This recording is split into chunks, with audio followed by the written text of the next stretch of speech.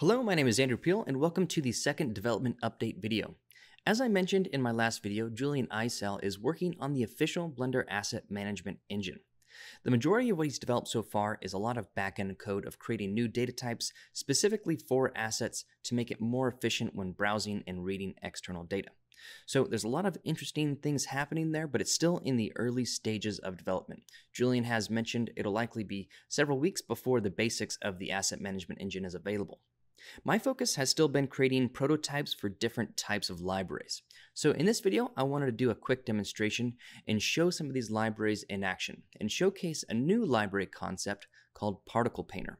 This library allows users to maintain their own library of particle systems, which can easily be dropped into the scene and painted onto objects. So to demonstrate this, I'll create a simple nature scene, and this will allow you to see how using an asset library can really speed up your workflow. Alright, so before I start painting the particles onto the different objects, I'm going to go and create a simple little scene here. So I'm going to use the object library and just add in a few assets. So I'll start out with just a plane. This is going to be the ground that we'll be working with. Next, we'll add a material to this. And since it's the ground, we'll just put some dirt and leaves on there.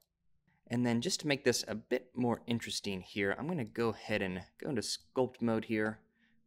And I'm just going to cut in a little river bed here, so it's a little bit bigger, so I'm just going to go ahead and just change the geometry a bit, and then also just kind of raise up different parts of the mesh just to make it resemble a little bit more of a ground. Okay, so now that we have that done, let's just add some water into that river area. So I'm going to go ahead and rather than just typing Shift A, I'm just going to use a tool that I created called Draw Plane. So here I can just pick 2 points to create a plane, and functionality like this is coming to 2.9, so I'm pretty excited. It makes it a lot easier for users to quickly add different geometry to the scene. And so just to make that look like water, let's go ahead and add in a material. So we'll just drop that in, and that might be a little too strong of a bump, but we'll go and change that later on maybe.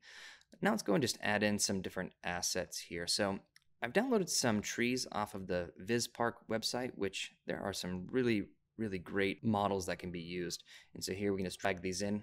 You can see that these are just single objects and they work really well within Blender. They're optimized to be easy to work with, and when you go into a rendered view, they just look incredible. So let's go ahead and just add in a few of these. And then since this is a bit smaller of a scene, I'm just going to go ahead and use some bushes just to add in the back, just so you can't quite see behind this. Just kind of a quick way to frame in this little tiny scene we're making here. Great. Okay, so now that we have that, let's add some rocks into the scene. So here I've downloaded some rocks off of Polygon and saved them to my library. And so let's just go ahead and add a few of these in. Let's kind of position them and just kind of move them into the ground a bit. Let's kind of put some just along the water here.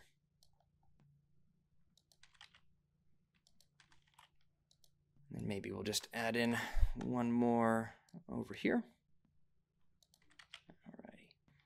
Okay, so we have the beginning of our scene here. So we're just going to create a rendering something like this. And let's go ahead and go into the rendered view.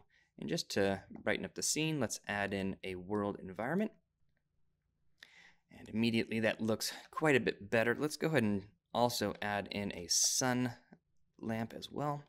And here I'm just going to rotate this just to get some shadows. Maybe we will go ahead and adjust the energy just to brighten up the sun.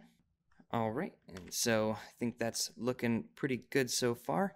Now let's go ahead and do the fun part by painting the particles. So in the Particle Painter library here, I've saved just a bunch of different particle setups for different nature assets.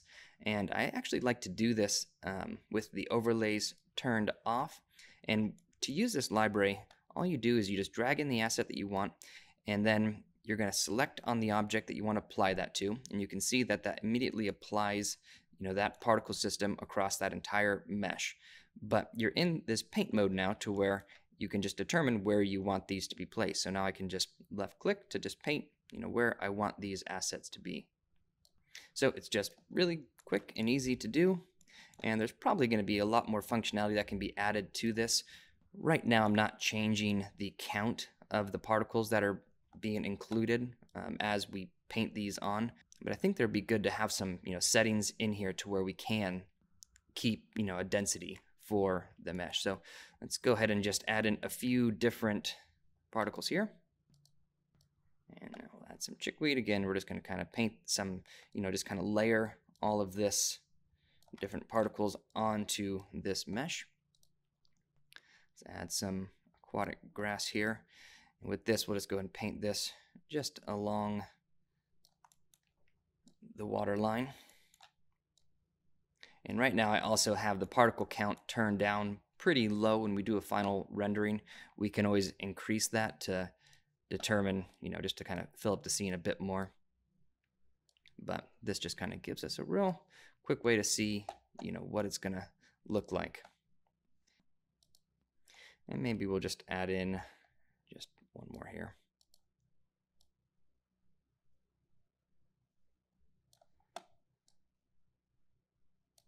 And with that, I did that pretty quick. I'm just kind of showing how some of this functionality could work here.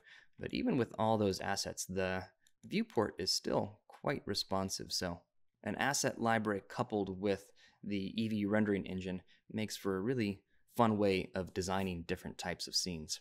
And here, if I wanted to, I could just go into the properties and adjust the particles. So as we've painted these onto the mesh, you can see it just automatically adds these particle systems in here. And with this, we can just increase the count just to add in, a bit more. All right, so let's go ahead and leave it as it is there. So the scene is nowhere near complete, but I just wanted to show the potential of how a drag and drop asset library can provide you a quick way to mock up different types of scenes. Now, I'll have some more updates coming soon. If you have an idea for a library or have any questions, feel free to leave them in the comments, or you can use the contact page on my website. I'll put links in the description. I'll be happy to chat with you about any projects that you're working on. Anyway, I'd like to thank you for taking the time to watch this, and I'll see you in the next one.